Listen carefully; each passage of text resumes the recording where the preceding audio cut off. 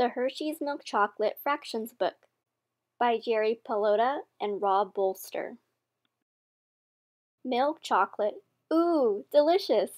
Here is a Hershey's milk chocolate bar, the kind Milton Hershey made famous.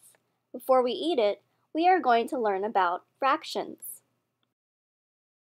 Let's start by taking the wrapper off. Remember not to litter.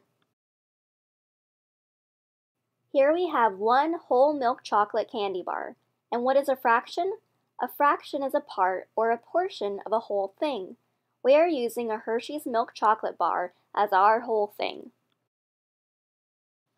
If you break this candy bar apart, you will see 12 equal sections. 1, 2, 3, 4, 5, 6, 7, 8, 9, 10, 11, and 12. You can stack the 12 equal sections on top of each other. Hey, it looks different, but any way you rearrange them, they still equal one whole candy bar. Maybe this is the easiest way to understand fractions. What would you rather eat? 1/12 of a candy bar? Or would you rather eat 11/12 of a candy bar? If you love milk chocolate, the answer is simple. As you can see, doing fractions can be fun. Here is 1/2 of a Hershey's milk chocolate bar. And here is the other half. 6/12 is equal to 1/2.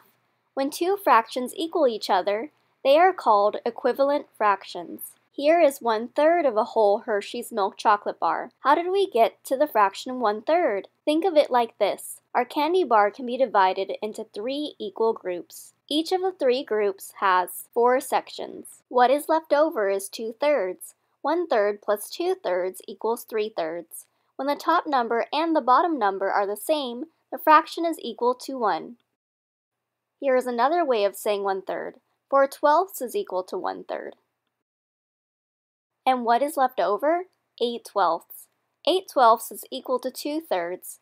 4/12 plus 8/12 equals 12/12, which equals one whole candy bar. Here is 1/4 of a Hershey's milk chocolate bar. If you want to call this fraction 1/4, that's okay too. Here is what is left over, 3/4, or you could call it 3/4. 3/12 is another way of saying 1/4.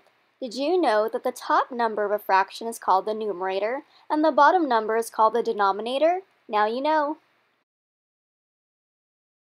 Let's explain it another way. 3/4 is equal to 9/12. It's time for something different. We can still do fractions without the candy bar.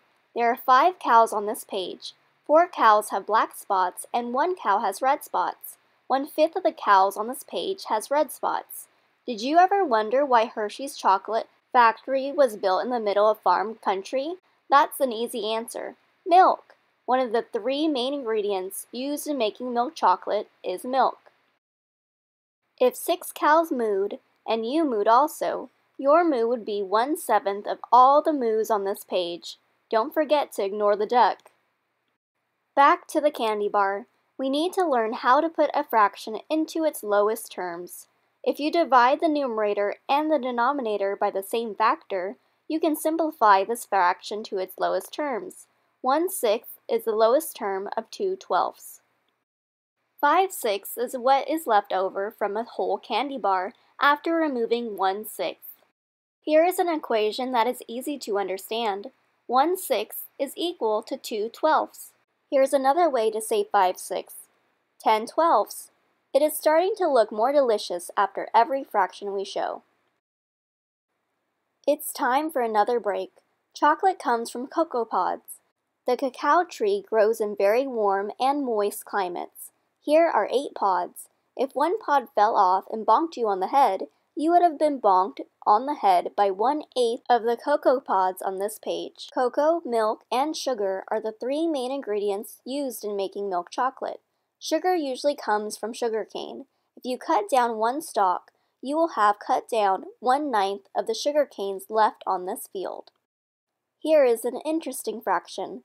It is already in its lowest terms. The fraction 5/12 cannot be broken down or reduced any further. The amount left over from 5/12 is 7/12. 7/12 is another fraction that is in its lowest terms. Here is a way to get a fraction of 1/10. There are 10 candy bars on this page. 1 out of the 10 candy bars is unwrapped. Here is a fraction where the top number is larger than the bottom number. This is called an improper fraction. 13/12 is really 1/112. Whoever made this fraction used more than one candy bar. So far in this book, we learned that the main ingredients in milk chocolate are sugar, milk, and cocoa.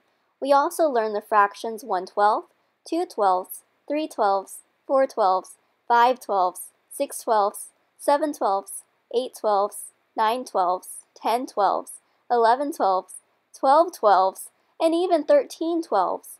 We also did fractions of 1/2, 1/3, 1/4, 1/5, 1/6, 1/7, 1/8, 1/9, and 1/10. If you want to know what fraction of ingredients are used in making Hershey's milk chocolate bar, sorry, these fractions are top secret.